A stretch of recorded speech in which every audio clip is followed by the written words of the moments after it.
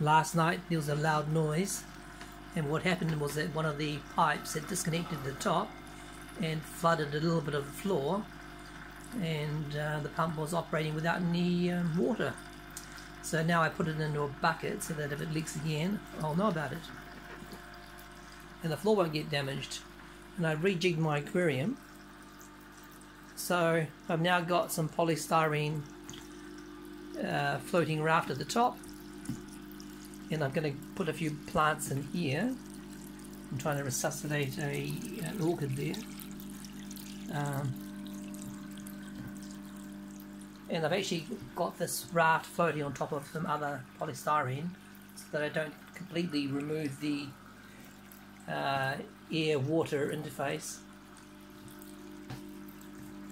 And I've got an air pump pushing up water into an adjacent aquarium, which is holding some more plants and some LECA or expanded clay pellets.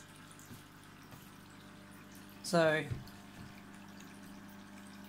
nitrate laden water is pumped by the air pump into this tank here, and then a siphon takes it back, having cleaned of the nitrates.